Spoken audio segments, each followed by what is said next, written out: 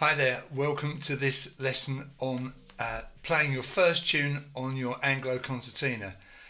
You may have a CG Anglo Concertina, and you may have a GD Anglo Concertina. Let me just show you what I've got here, and then you can decide what you've got. So when you're a beginner, all concertinas look the same, don't they? But this one is an Anglo Concertina. We know that because it's got these kind of slightly curved rows on both sides. So this one is a 30 button because it's got 15 buttons on this side in 3 rows of 5, and the same on the other side. And this side has this air button which you push in, and when you get a bit more advanced that becomes an integral part of your playing. Okay, it's not just for opening and closing the bellows. Now you may have a 20 button, which means to say that this front row here on this side and here is missing, so you'll have just these first 2 rows here and here. Now the two likely candidates are CG and GD. Well, this is a CG. We know this because those 3 buttons there on the left hand side, buttons 3, 4 and 5, give me the notes C, E, G. Same on that side. It's a C chord, C, E, G. So this note is C and this note is C. So button 3 and button 6 are both notes of C. So you can play your concertina to see if it sounds the same. This is when you push the bellows towards the closed position, because obviously if you play those buttons and pull the bellows out, you get different notes. If your concertina is playing the same note on the push and the pull, it's not an Anglo, so therefore this lesson is not relevant to you. It'll either be an English concertina, for which I've got lots of free lessons, or a duet, which I don't have. Okay, so this row is the C row, and this row is the G row, the higher pitch row. But we're only going to use the C row. So on this 30 button, we're only going to use the middle row here and here. We won't use the row furthest away from us, the player, or nearest to us. And also with an English concertina, you'll have little loops to put your thumbs through. This doesn't have that. It being an Anglo, it has these kind of hand straps. Notice where the hand goes through. Okay, and I don't know if you can see that. There's this block here. Okay, so you put your hand through and you do it so that your fingers can easily reach the buttons. I've got very long fingers, so obviously you'll probably be slightly different. The right hand, the thumb should be able to operate this air button, although you probably won't need that in this one. And the fingers likewise available for these buttons. So don't forget, in this tune we're only going to use the middle row, which is called the C row. Okay, so this row here coming up here and down here. I'm going to do 4 videos on this tune, Silent Night. I'm going to do a single note and a harmony version for a CG like this concertina, Anglo Concertina. I'm going to do the same just in case you've got a GD, because lots of beginners have these German concertinas which look like they're wood grain, but they're not. They've got kind of a felt tip pen effect for the wood grain. I have one of those. If you look back, you'll find that, and you'll be able to play this same tune in the key of G. Okay, and I'll do that on my GD. All right. So just to make sure you're right, buttons 3, 4 and 5 on the left hand side, they'll give you a C major chord, C, E, G.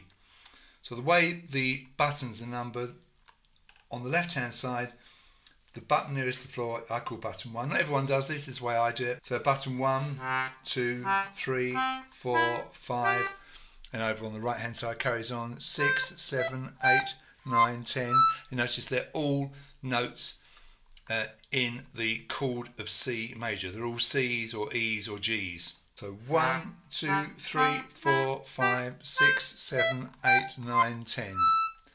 Remember, if you've only got a 20 button Anglo, you won't have this front row, so it will be the row that is furthest away from you, but not on this 30 button. Okay, I know it's a bit confusing. That's the problem with Anglo concertinas. They are a little bit confusing because of that. All right. Now fingering on the left hand side, index finger, this one here, deals with button number 5, and finger number 2 deals with button number 4, and finger number 3 deals with button number 3, and we're not actually playing buttons 1 and 2. The right hand side, finger 1 deals with button number 6, okay, finger 2 deals with button number 7, finger 3 deals with button number 8, and the little finger isn't used because we don't play button number 9 or button number 10. Okay, so basically it's 3 buttons either side, either on the push or the pull. Okay, so make sure you understand those terms. Push is where you play the button and you push the bellows towards the closed position. Okay, and pull is where you play a button and pull the bellows out. When you push, you are expelling air from the instrument, and when you pull, you're bringing air into the instrument. So when you pull, you'll see the instrument gets longer as more air goes into the bellows. So we're going to do Silent Night, the tune I'm sure you know, Christmas Carol, of course, probably the most famous Christmas carol of all, and we're going to do it on this instrument in the key of C. Now this version is called the single note version, so we're simply going to play one note at a time. All right. So if we look at our music there, we can see that curly sign, which is the treble clef, which is this thing here. Okay, and that's at the beginning of every stave. The stave is the 5 lines that the notes are drawn on. 3/4 is the time signature, which is 3 beats in the bar. 4 because it's quarter beats, 3 quarter beats per bar. Don't worry about that because you know how this goes, so you won't really have to worry about that. And then we're into the music over here. So you can see a few strange things here. This first note is a G. If you don't know how to read music, I've got some sheets you can download from my website to teach you how to read music. But this note is G. In point of fact, you won't really have to worry about what the note is because all you've got to do is look at the finger. On top you can see this number 1, which means finger number 1, and it says left hand. So left hand finger number 1, which is the index finger, is going to go on this button here, which is button 5, and if you press that button and push in, you've got your first note of the tune, which happens to be a G. Okay, second line up on the treble clef, this one here is G, and that's your first note. So make sure you pulled your bellows out a little bit. Notice how I rest the right hand end, right hand cheek on my right leg. You can do it on any leg you like, any cheek, but don't put it over your leg because you'll wear your bellows out. So that's how I do it. Okay, so pull the bellows out a bit. Don't have to open them right out, just something like that is fine. Get your thumb on top, of course, with your hand strap, your fingers inside, and make sure your index finger is comfortable over that button number 5. Press the button, push in gently but firmly, and you've got your first note. Now the next note is this one here. I'll just identify it there, and it's also finger 1, also left hand, also button 5. I should have said underneath I've got the button numbers, so 5, and notice the letter names, the note names. G, this one's A because this one is on the pull. Okay, so if I press the same button and pull out, I've got my second note, which is A. Now notice I put this little dagger sign underneath. Now what that means is you can get that note without repressing the button. Keep your eyes on my first finger and the bellows. Notice I didn't lift my finger up and re-press the button. I simply rode the button as I pushed and pulled, and that's what I do. You can, of course, repress the button if you wish, but you don't need to. Okay, and then the third note of this first bar, the third note is the same as the first note. It's a G, okay, and it's on the push. So basically our first three notes sound like this. And notice that note's got a dagger, so that one can also be played with that first press. So in other words, in that first bar, you only need to press the button once to get those first three notes. You can hear the silent, you can hear the first part of the tune coming out. So to sum up, everything in the first bar is played on one button. It's button number 5 on the C row. Don't forget, if you've got only 2 rows, it'll be the front row. If you've got 3 rows like me, it'll be in the middle row. And some Anglo concertinas have more buttons than this. They have up to 40, maybe even a few more than that. And that'll just mean you might have a few extra buttons here. Okay, some have slightly less. This front row, which is called the accidental row, might have less than 5 buttons in it. You have to try and decide where your C row is, but it's pretty easy to identify. Notice I'm sitting up straight. Out of shot here, I've got my right foot on a guitar footstool to keep my leg up, rather than, if it's on both feet on the floor, you can see my legs gone down and my concertina could start sliding off my legs or my leg. You've got to get comfortable with the thing and feel like you're in control of it. That's very important. Don't forget, I'm assuming this is your first or one of your earliest tunes you're playing on this instrument. Okay, so it's all good so far. We've got G, A, G, 1 button pressed and 3 notes, and the dagger means just hold on to the note. So we have played G, A, G, button 5, button 5, button 5. If you want to understand the music, it's 3 beats the bar. This is a dotted crotchet. It comes in on beat 1, lasts for the whole of beat 1 and half of beat 2. This is a quaver, it's got a little tail, it's on the and count of 2, and this is a crotchet, same as the first one but no dot, and comes in on beat 3. So you would count that 1, 2 and 3. So the dotted crotchet is on the count of 1, the A is on the and count of 2, 1, 2 and 3, and the final G is on beat 3. So there's a lot of information, isn't it, on that first bar, but it's all there to help you. Right, let's go to our second bar here, and the note is E. It's on the first line of the treble clef, so it's a lower pitch note. Basically, look at the heads of the notes, and you can see how they give you a kind of a musical landscape. The higher up the stave the head is, the higher the note sounds. The lower on the stave, the lower it sounds. So this is a lower note, it's E. Now it says finger 2, okay, so you'll know you're going to go to button number 4, this one below button 5. It's a push and it's the note E, and it's still left hand. And this note looks very different to the other notes we play because it's a round open note with a stem and a dot. It's a dotted minim and it lasts for 3 beats. So put those 2 bars together. Okay, 1, 2 and 3, 1, 2, 3. Silent night, G, A, G, E. Those are the notes you play. So far we've only played notes on the left hand. The right hand is ready to go, but we haven't used it yet. Okay, let's look at bars 3 and 4. Notice bars 1 and 2 aren't labelled. The first time we have a bar that's labelled on this type of musical software, which is called Notion, is here on bar 3.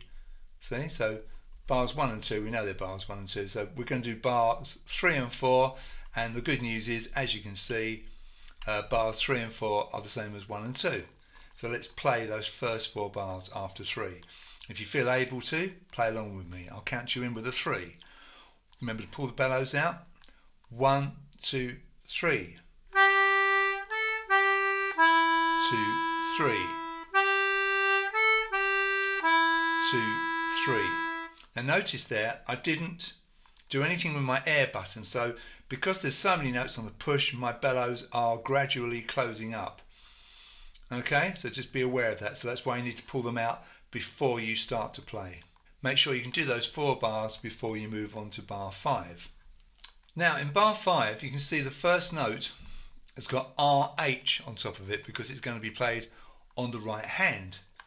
It's a note of D, it's on the 4th line up, and by the way, look at the head of the note to decide where it is. The stem only helps you with how long it lasts for. It's the head of the note, gives you the pitch. 4th line up on the treble clef is the note D, so this is D, so it tells you underneath, and it's right hand and it's button 7 and it's on the pull. So lots of information here.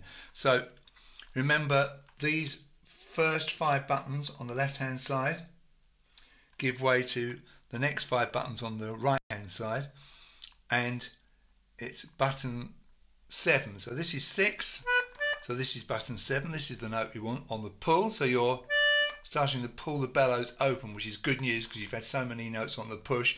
Your bellows are beginning to close up by this point, so you want to pull out. So finger 2, the note is D, and the next note is also D. It looks different because the first one's a minim, 2 beats, and the next one is a crotchet, 1 beat. So this D comes in on beat 1, lasts for beats 1 and 2. This D comes in on beat 3. So basically you're going 1, 2, 3. This is all is. All right. So D, D. So 2 notes on the right hand side on the pull, and the note, the only note, dotty minim in bar 6. In a bar of 3/4, the dotty minim will fill that bar because it lasts for 3 beats. This note is B on the 3rd line up of the treble clef. It's button 6, which is the first button on the right hand side, and again it's pulling. So in those 2 bars we have D, D, B, 1, 2, 3, 1, 2, 3. Okay, so everything on the pull there. Let's drop down to bar 7 now, and we have, to stay on the right hand side, it's button 6. Now we played button 6 last time, but we did it on the pull. If we push, this is a note of C, and we're going to play it twice in this bar. Like in bar 5, we've got a minim and a crotchet. 1, 2, 3. Look at the information there on that first note. RH is right hand. Number 1 is finger 1, index finger of the right hand. It's a minim, a round open note of the stem. It's on the push. It's button 6, and it's a note of C. So 1, 2, 3, 4, 5, 6 bits of information there. And the next note, like I say, the same note, but a crotchet on the 3rd beat of the bar. And then this note here in bar 8 is a note of G, and it's on the left hand side. It's the note we started on. So it's button 5, finger 1 on the push. Like I say, it's a G, and it's a dotty minim. So bars 7 and 8 sound like this, all on the push. So you're moving from the right hand to the left hand. Let's zoom out and see the whole of that first page and play those first 8 bars, shall we? Now notice that the first and second bars are the same as the 3rd and the 4th. Then we have 5 and 6, 7 and 8. So bars 1, 2, 3 and 4 all on the left hand. Bars 5 and 6 and 7 all on the right hand, and bar 8 is on the left hand.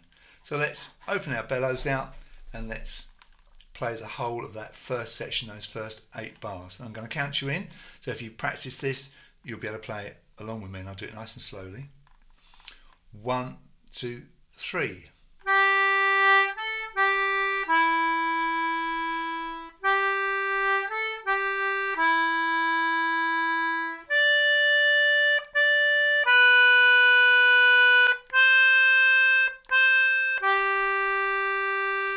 Now when you push and pull, you know, your concertina will kind of bend up a bit. I mean, obviously don't go too crazy with it. You don't really have to push it in so it's completely straight the whole time. The expression of this instrument comes from how hard you push and pull. It's all in the bellows. It's not how hard you push the buttons. That makes no difference at all. Experiment with different volumes. Let's just play that again and put a bit of expression into it, okay?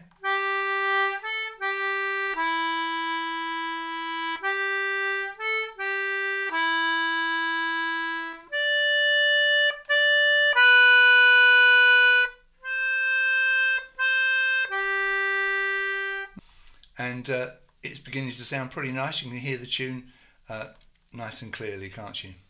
When you push and pull, you don't have to go crazy and go, push really hard or pull really hard, but make sure you're positive, because if you don't push properly, you might get a bit of a weak sound, or pull properly. So make sure you're positive with it without going too mad, okay?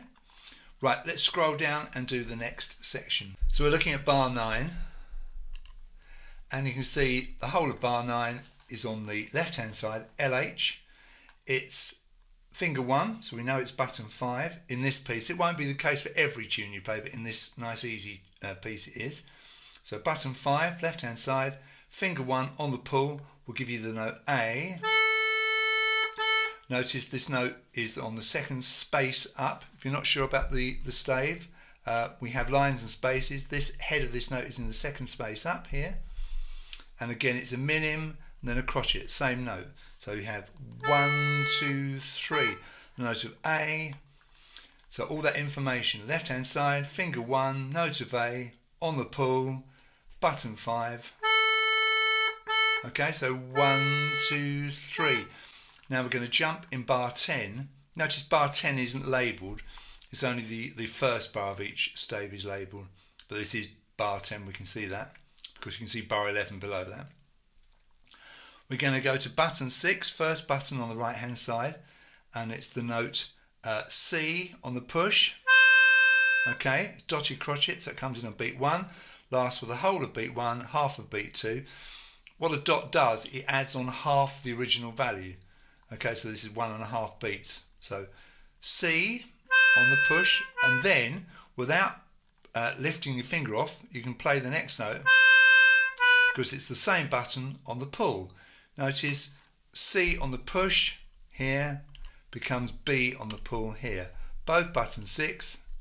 See the dagger to indicate that? That's just peculiar to my music. You won't find that on other concertina music. C going to a B. Okay, so you have C on the push, B on the pull, and then you return to the note you played in bar 9, which is the note A as a crotchet. So let's play bars 9 and 10.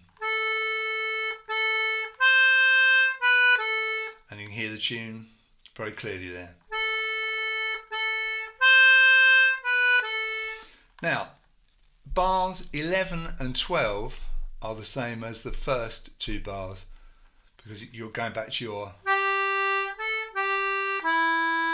Okay, so that's nice, isn't it? And then 13 and 14, 15 and 16, same as 9, 10, 11, 12. So let's just play those. So this is 13, 14, 15, 16.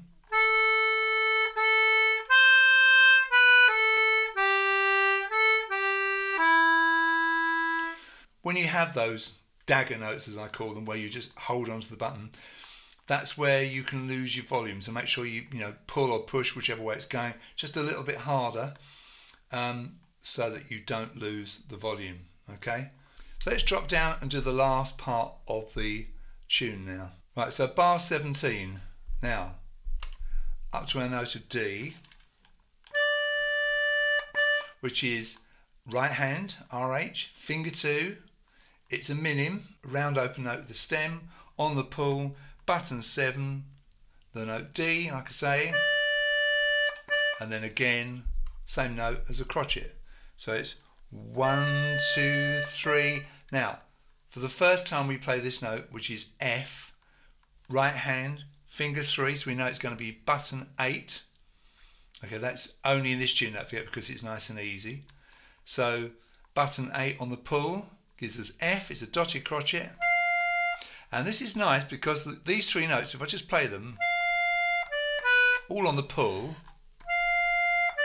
like that, and in an actual fact, that's actually a G7 chord. If you play those three notes together, you'd have a chord of G7, even though there's no G in it. Just trust me, it is a G7. So we have button 8, button 7, button 6. So you have next door neighbour notes, next door neighbour buttons, I should say, F, D, B. Okay, so all on the right hand, finger 3, finger 2, finger 1, F, D, B, 8, 7, 6, and you count it 1, 2 and 3, because it's dotted crotchet, quaver crotchet, which is a very typical timing in 3/4. So let's play bars 17 and 18, all on the right hand.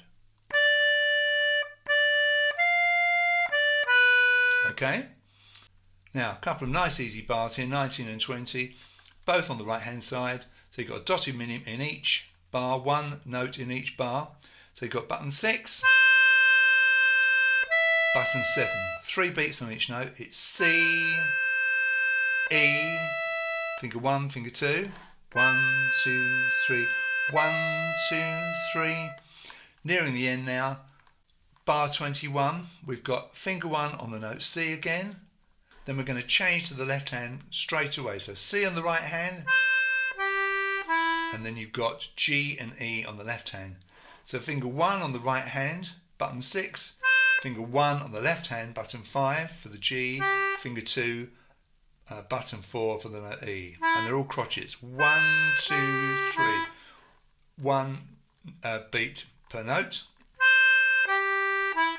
So right hand, left hand, push, push, push, button 6, button 5, button 4, and in fact that is a chord of C major, C if you like, broken up into its component parts, C, G, E.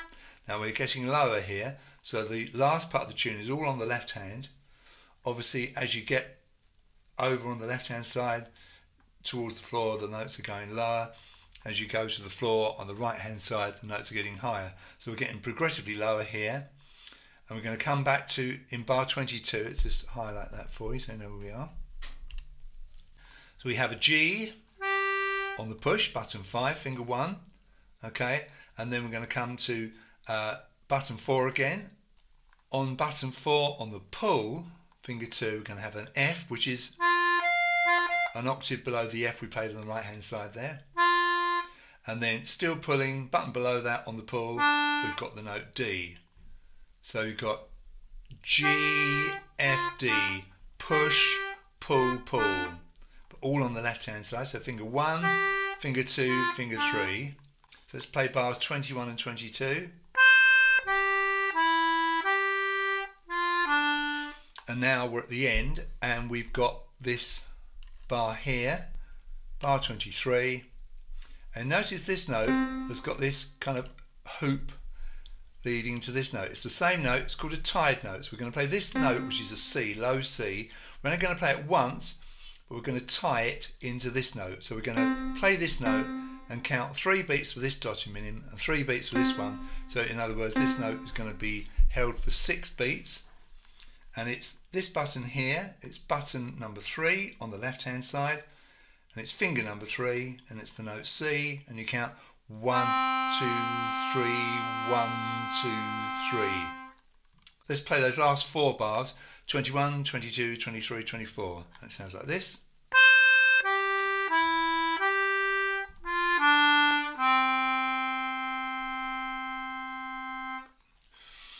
So that's the tune complete. Let's see if we can show you the whole tune. I would definitely recommend printing the music out to play the tune rather than reading it off your computer or an iPad or a phone. It comes up pretty big, as you can see. My eyesight's not great, so I have a pretty large font here. So it's 3 pages, but it's much easier to read it off this, and that's what I'm going to do now. Right, pull your bellows out. I'm going to count you in with a 3. Let's play the whole thing. And don't be frightened of it. If you make a mistake, it doesn't matter.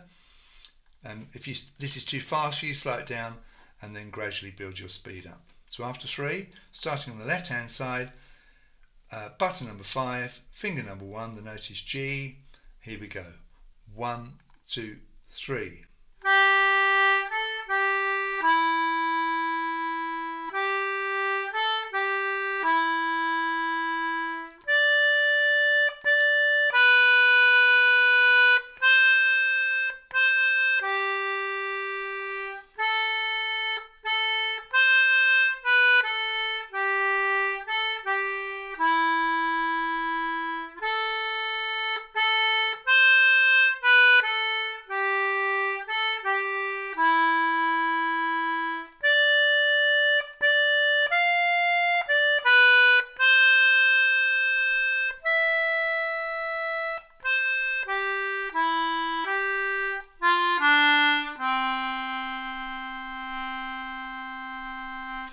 may find as you sustain notes, you get a bit of a throbbing sound. I'll show you what I mean by that.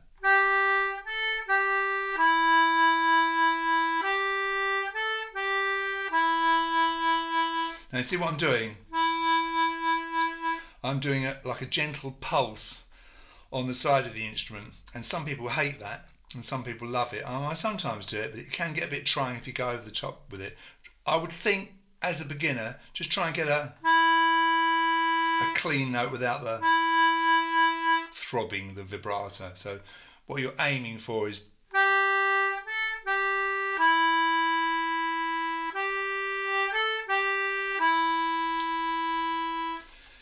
okay, so obviously the right hand is held quite firmly. The left hand obviously wobbles a bit because it's kind of floating in mid-air. You're only holding it up by your hand. The right hand, you've got it on your leg if you're doing it the same as me. I mean, you might be on the other leg, so it might be the other way around. And everyone's got their own pet theory about this. And it's a folk instrument. There's no right or wrong. So it's whatever takes your fancy. So there we are. That could well be your first tune that you've learned on the GD Anglo Concertina, and it's a really good one to do. I did do a video a couple of years ago on a tune called Go Tell Aunt Rhody, and I called that kind of a first tune, but actually that was fairly tricky because that was doing chords on the left hand and a tune with the right hand. This is much easier. You're simply playing a tune. There's no accompaniment, although you can do that on this instrument. I've literally got you simply playing a tune, and a tune that you know, and I've got you developing some good habits. So this is a great way to start off on your instrument. I'm going to be doing exactly the same video but for the GD Anglo Concertina, so we'll be playing it in the key of G, but it's exactly the same buttons, just lower pitched. I'm also going to be doing a slightly more advanced version of this where I'm playing this tune, but I'm playing a little harmony. So I'm going to be playing two buttons at once for quite a lot of the tune. Obviously that sounds a lot better, but it is a bit harder, and I'll be doing that for the CG and for the GD. I have got a lesson for Silent Night, a more advanced version, which is a paid for one, but that is quite a lot more advanced and not recommended for you if you're a beginner. So this is a great way to actually start on the instrument. I really hope you enjoy learning this one. It'll give you a great start on the instrument. If you've got any questions, you can get in contact with me either via YouTube or my website, which is www.daddylonglegs.com. Look out for those other videos on this tune. At the time of recording this video, it's getting towards the end of October, so it's a good time to learn Silent Night for Christmas, obviously, that's coming up. Thank you very much for watching this video. If you liked it, give it a like, subscribe to my channel, and you'll see me in my next video.